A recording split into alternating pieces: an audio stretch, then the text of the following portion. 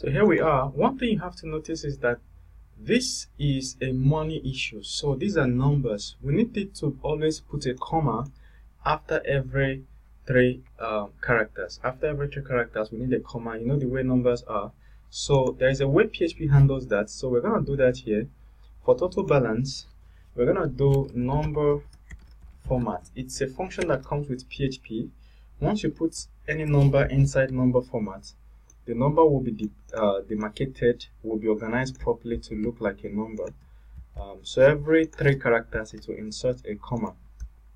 That's number format for you. All right, great. So if we come here and refresh, keep your eye on this 1000. You see 1000 now has a comma, so it now looks very beautiful.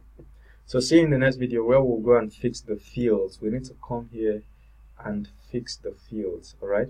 I think before we even go to the next video, we need to make this email a link so that when somebody clicks on it, it will take them to the accounts page.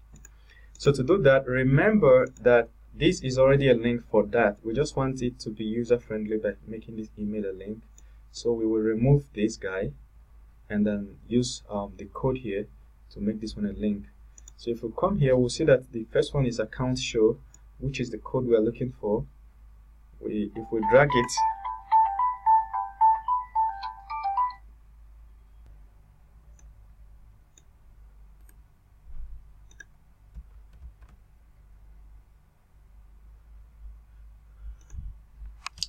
so we paste, and then there's an icon inside. We remove the icon, hit backspace, hit enter, so it drops beneath. Then the email is what we're gonna put here. Beautiful.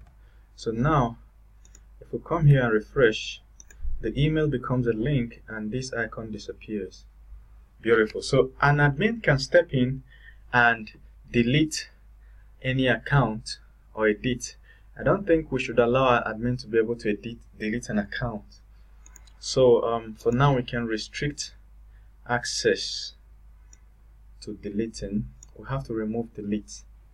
Alright, so that delete is not possible. Nobody can ever be able to delete an account.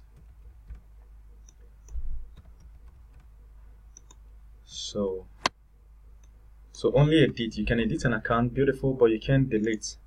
If we refresh, makes sense. All right.